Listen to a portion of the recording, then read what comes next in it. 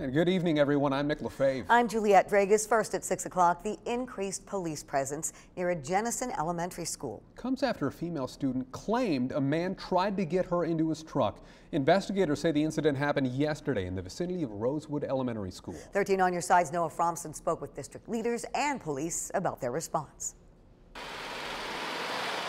Between the Friday and Monday bells, kids aren't in the classroom, but they may still be around. In my 17 years, we don't have these kind of situations happening during a regular school day. Jenison Superintendent TenBrink said he got a call Sunday afternoon that a Rosewood Elementary student was near the school when she was approached by a man in a truck. Older truck, it was a red truck with a black stripe, and he rolled down his window and told her that he had talked with her mother and that it was okay for him to take her to lunch. TenBrink says the girl told the man no, quickly going to a friend's house to tell an adult, which is exactly what they teach their students to do. Leave immediately and don't go with a stranger, no matter what they're enticing them with, whether it be a puppy or candy, in this case, a free lunch.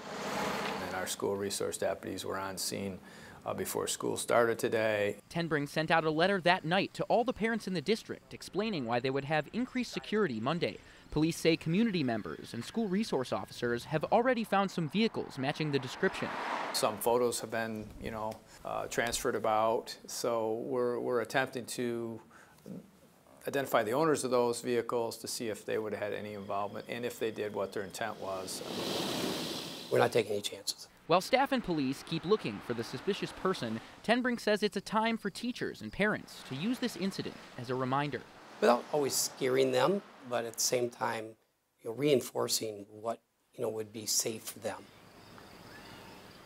Now, anyone with information regarding the suspicious vehicle or person is encouraged to call the Ottawa County Sheriff's Office or Silent Observer. Reporting in Jenison, Noah Fromson, 13 on your side.